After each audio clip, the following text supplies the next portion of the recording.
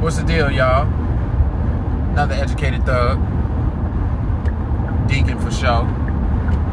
Want to just come to y'all, have a little conversation. Mainly, I wanted to talk about the difference, the two mind states to maintain being an educated thug.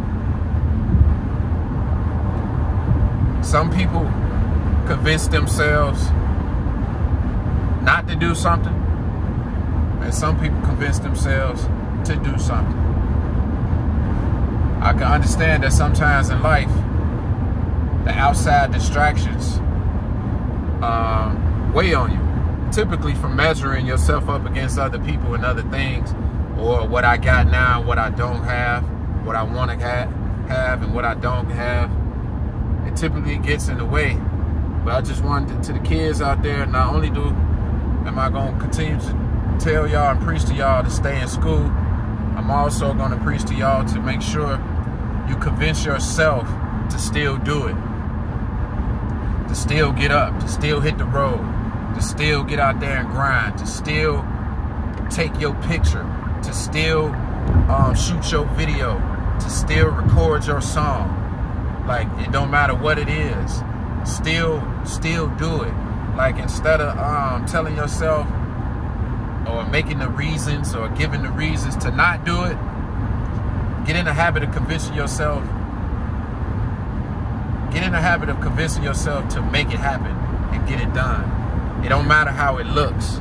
Why? Because we're still just recording ourselves in time. So don't fall for the tricks to trick yourself off of documenting that you were here.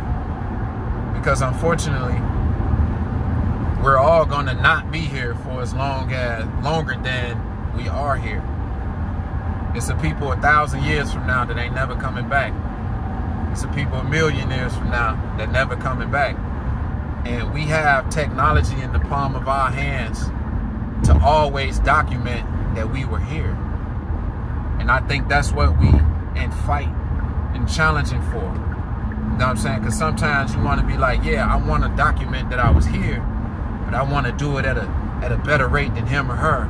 I want to show that I did it higher. I want to show that I got 5 chains on instead of 1 chain on. Or I want to show that I got 6 houses instead of 1 house. I don't care what you got or how you got it.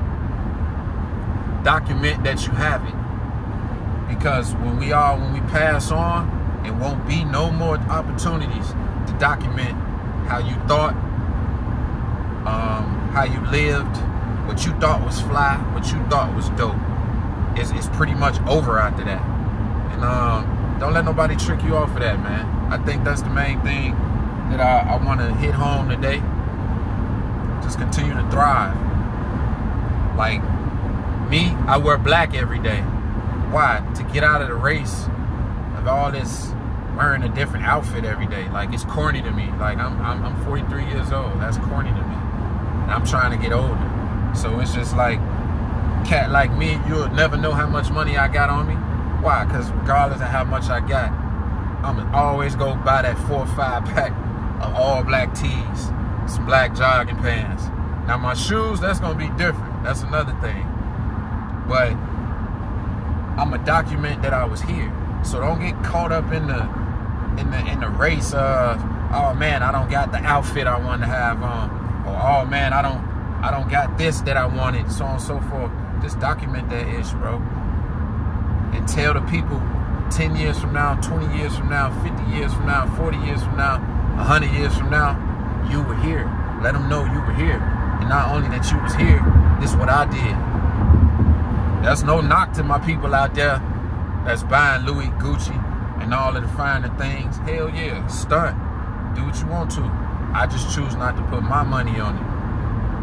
And I choose to not motivate people to go do that. But I want to motivate you to do what you do and how you do it. But me, myself, and let me get that black tee, gang. Put a nice little 20-piece on it or something. Or a nice little 10-piece on it or something. Well, you know what I'm saying? Like, I'm going to do that. You know what I'm saying? But, yeah, stay in it. Stay prayed up.